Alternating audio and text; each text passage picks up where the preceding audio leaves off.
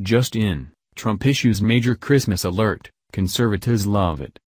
For decades now, conservatives have been complaining that the left has been out to ruin Christmas. Thankfully, now that Donald Trump is in the White House, Merry Christmas is making a comeback. President Trump recently told the Values Voter Summit that we're saying Merry Christmas again. According to Fox News Insider, the president also said that his administration is serious about stopping cold the attacks on Judeo-Christian values.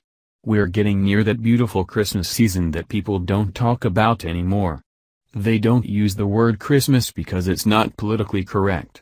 You go to department stores and they'll say Happy New Year, or they'll say other things and it'll be red, they'll have it painted.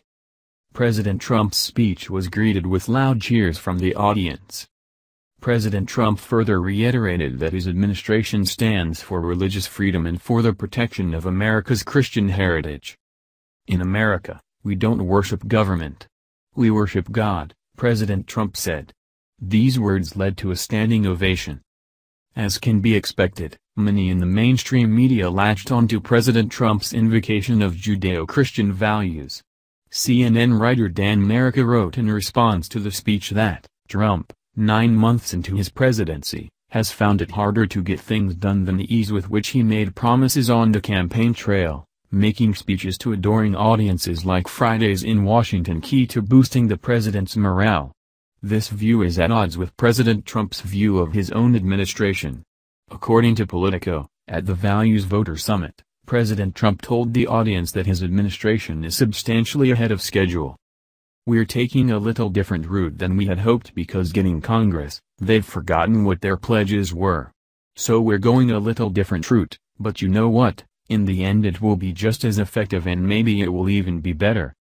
President Trump's words come just as GOP establishment figures like Senate Majority Leader Mitch McConnell, RK, are beginning to feel the heat from Republican donors over their do-nothing approach.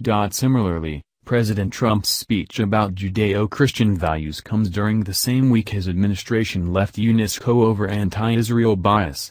Israeli Prime Minister Benjamin Netanyahu praised the decision, and Tel Aviv followed suit by dumping UNESCO, an organization under the control of the United Nations. During the campaign trail, many Republican candidates criticized President Trump for not being conservative enough on social issues. First and foremost, candidates like Ted Cruz hammered Trump on his supposed flip-flopping on abortion issues.